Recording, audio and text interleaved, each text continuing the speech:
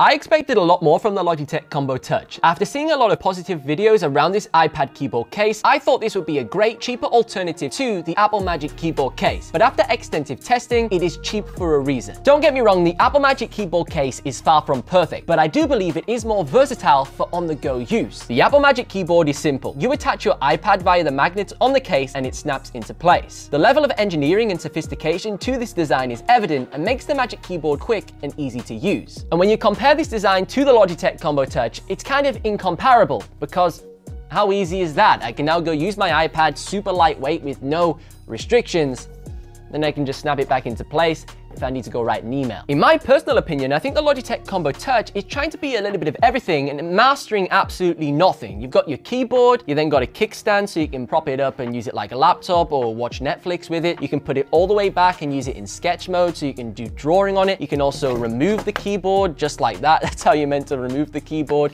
And then you have it in sort of a handheld thing so you can just like write on it and do iPad style stuff. But all of it just feels cumbersome. The exterior design is beautiful on the Logitech Combo Touch. It has a hard fabric with a nice minimalistic modern look. It does not mark as easily as the rubber texture on the Magic Keyboard, which is very susceptible to fingerprints and skin oils. Good luck if you choose to buy the white case. Let's discuss the adjustability available on both of the cases. Now, although the Apple Magic Keyboard case has the least amount of adjustability, it is technically the more usable case for one particular reason that I want to talk about in just a minute. Now, in terms of the positionings available on this Apple case, that's literally it. That's as far back as it goes, and it just provides you with a little bit of tilt, and there's nothing beyond that point. Now, the problem is when you remove your iPad, it does become naked and there's no protection. So if you put it on your desk to use your Apple Pencil, it could potentially get scratched. Now, there is a solution from a third-party case by a brand called Pitaka that still allows you to use your Apple Magic Keyboard case, but provides protection to the rear. And I will leave a link in the description down below to that case, as I think it's pretty cool. So you do get a lot more adjustability with the Logitech Combo Touch. You can attach your iPad and you can recline it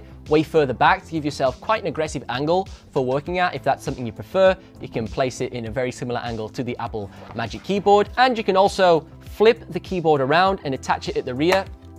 And then you can flip it like this and hold your iPad in handheld mode without having to touch your keyboard and all that type of stuff. This does add a lot of weight to the iPad though. Right now, this is extremely heavy. So if I was doing a lot of handheld work, this would become very fatiguing very quickly. Another thing you can do while the keyboard is in this inverted mode is use it as an anchor point when you use the case as a folio style case. So you pull out your hinge and you place it like that, and it acts as a stopper so it doesn't slide anywhere. In my personal opinion, this is really pointless because you're going to be watching Netflix probably in this mode. So you're not going to be hammering on the screen like crazy. So you may as well just detach the keyboard, throw it to one side, and just place your iPad on your table because it's way quicker and easier. Now, as cool as all of these modes are, they're kind of irrelevant because the Logitech Combo Touch is pretty awful at achieving what it's designed to do, which is act as a laptop keyboard. Because this whole hinge design takes up so much space, you've got this ridiculous keyboard section and then this pointless hinge, you can't physically fit the Logitech Combo Touch onto your knee. So if you're working on the train or while you're traveling around on public transport,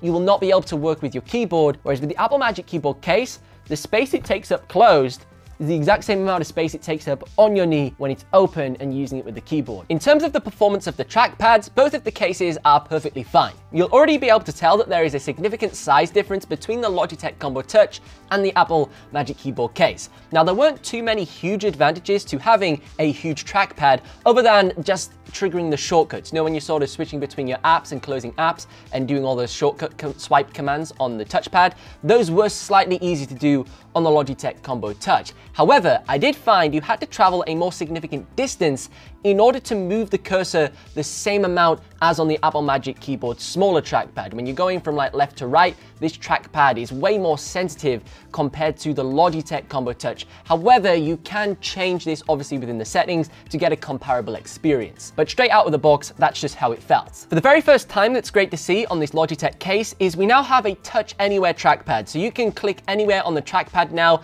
and it will register that click. Whereas on the old version of this case from previous generations, you could only click at the bottom like an old-fashioned laptop from 2010. That being said, I do still prefer the click of the Apple Magic Keyboard. There's something about it that has just a bit more definition to the click, and also it just feels way more solid. Whereas on the Logitech Combo Touch, if you look at this corner here, when you're clicking on the trackpad, there's a significant amount of motion to it and it just feels a little bit spongy and loose. For the typing experience, to my surprise, the Logitech Combo Touch was almost identical to the Apple Magic Keyboard case. In the past, when I've had Logitech cases or other third-party cases for my iPad, the keyboard's always been the area of disappointment compared to an official Apple product. An area I did notice a minor difference between the two cases was the typing sensation. The Logitech Combo Touch has a softer feeling to the overall key press, and I'm going to put this down to the flex in the base of the case. And when you press on a key, you will see this flex translate as pressure is applied to that key press, which gives a more springy sensation to the typing, because obviously the keyboard is kind of moving up and down. Whereas on the Apple Magic Keyboard case, there's no flex at all in this case. It's so well built. So this gives you a solid foundation for the keyboard. So when you're pounding away, typing your emails and essays, just feels way more responsive and clicky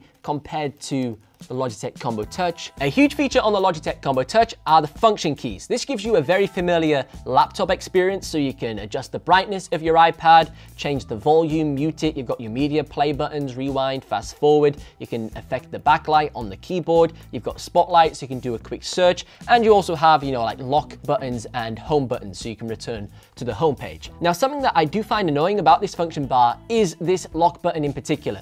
Now, when you're typing away really quickly and you maybe make a mistake and you reach for the backspace button, more times than you may expect, I always ended up clicking this button right here, which would lock me straight out of my iPad, and it would always break your flow while you're working. The lack of the function buttons on the Apple Magic Keyboard case is not a deal breaker, because being really honest, they're kind of pointless. Other than the fact you have great easy access to the screen brightness and volume, which is very annoying to access inside of the control panel to adjust manually, the rest of the buttons are a complete waste of time. To access Spotlight, you can click that button, or you can just pull down on your trackpad to do the exact same thing.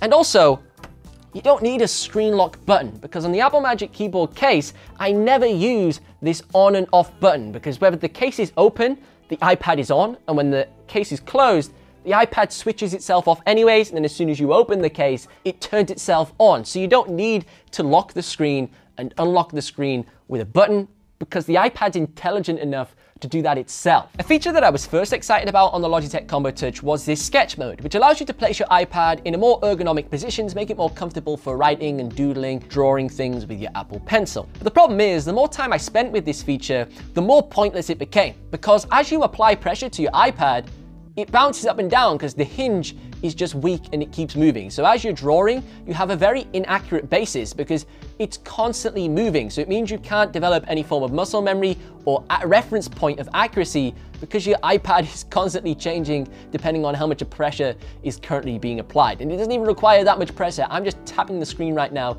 and you can see it's bouncing up and down. The next problem with this as well, after you draw in Procreate for an hour or two, you've had an extensive session, the iPad with it bouncing up and down means it slides around the desk to just add to the extra point of frustration where the iPad's constantly moving underneath your pencil. Overall, I think both of these cases are high quality cases, but the Logitech Combo Touch just simply isn't worth its £220 retail price. I think it's way too high for what you're buying. And the extra $100 for the Apple Magic Keyboard case, I do think is worth it for its more refined experience in day-to-day life. If you want to learn more about iPad Pro cases and which may be best for you, check out this video over here where I test the best-selling cases available on Amazon.